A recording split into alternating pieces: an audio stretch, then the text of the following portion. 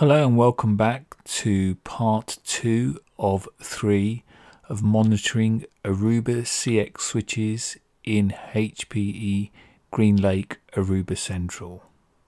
So let's now go across to the summary view here. So I'll just click on this tab here and this takes us to a summary view. Now this summary view, very similar to the graph that we saw earlier in the site health, just shown in a different way.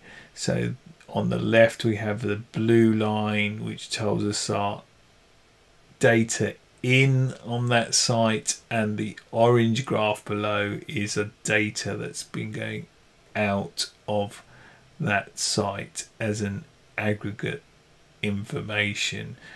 You can notice the scale also is sort of normal here, but then it's goes from 0 but upwards in a downward fashion, so we can see both graphs at the same time. And again, we've got the view of the clients over a period as well in this active graph. You notice on the right here that this value changes, so you can read it quite easily. Then if we scroll down a bit further to the bottom, we have our top clients, and we can click on, say, this client here, and this will take us to our client connectivity, and we can see immediately that we have a client connected as a visual to this port 312. We have a bit of fingerprint information here, so we've got, obviously it's a wired client, we've got the MAC address, it's picked up, it's a Windows system, possibly Windows 8 or 10 when it was connected since, and we can see that it's picked up that it's a Hewlett-Packard device, and also the port information is provided here.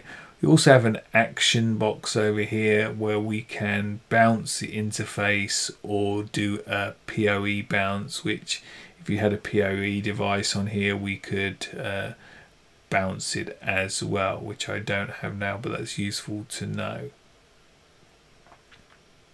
So back to our site health overview, I'm now going to have a look at some AI Insights. So I'm going to click on the AI Insights tab, and that brings us to the AI Insights. Now for Aruba CX switches, today we support 4 major types of AI Insights, which is high CPU utilization and high memory usage, and then we have excessive port flaps or errors, and we also support PoE problems.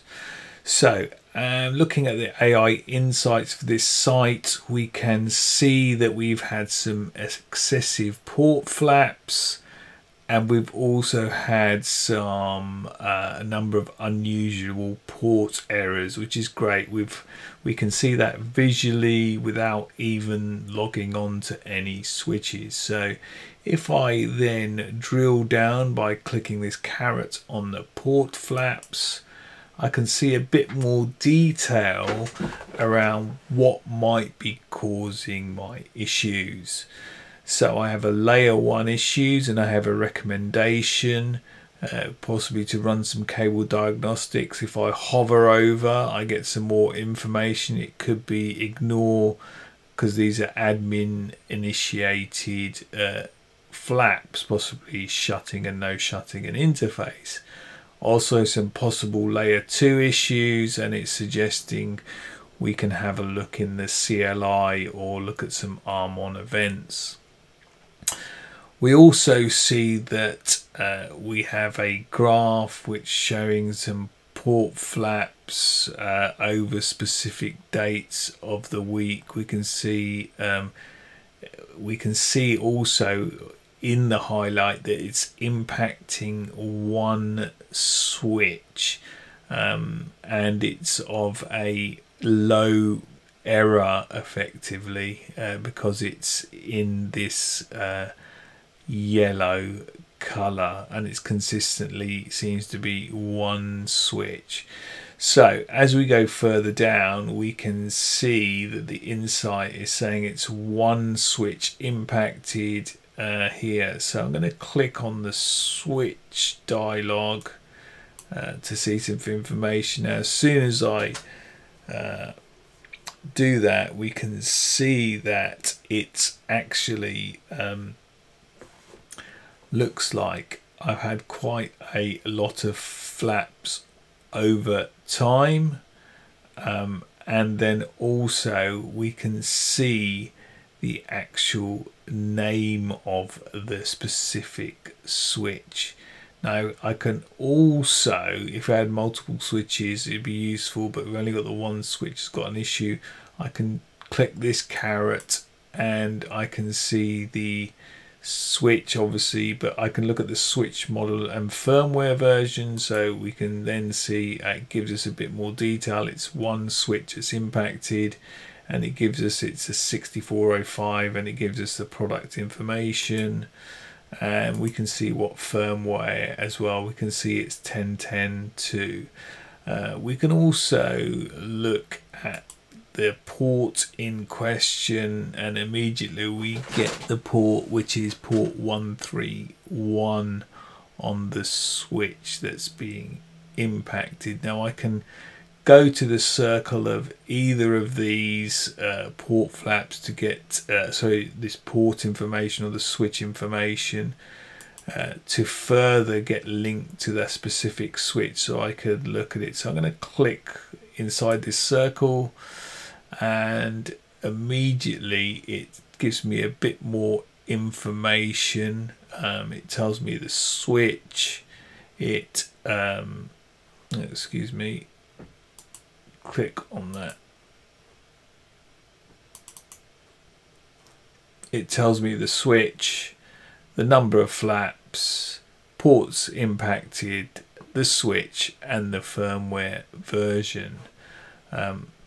Similarly, I can click on the port here. When I click on the port, it tells me the port, and it gives me some useful information and tells me what the end device that's connected. And I can also see, because of a fingerprinting, that I'm actually got a Aruba access point connected to that switch. So that gives us an ability to give an insight on that specific switch and make appropriate remedial action based on the information that we've been provided. So now we're back at site health and overview. The next thing I'd like to briefly look at is topology. So if we click on the topology, we get a topology view of our specific site. We can see overlays, we can see the VLANs, so we get a list of VLANs at that site. Let's uncheck that. We can show the device names or not. So we toggle that. We can filter specific things in the topology. For instance, I can get rid of devices without links. If I do that, we'll see that the gateway and a stack switch disappeared at the bottom. Let's put those back in. We can also see let's remove that filter drop down. We can also see left to right orientation, which is shown here, which is the default view, or we can see a top down view as well. You can also adjust the topology as you would like to see it. Then we can also see some details about some devices, so we can look at specific links. We click on the links and we get some information about that specific link, i.e. we can see it's a lag, what ports involved, the interface, serial number, etc, etc.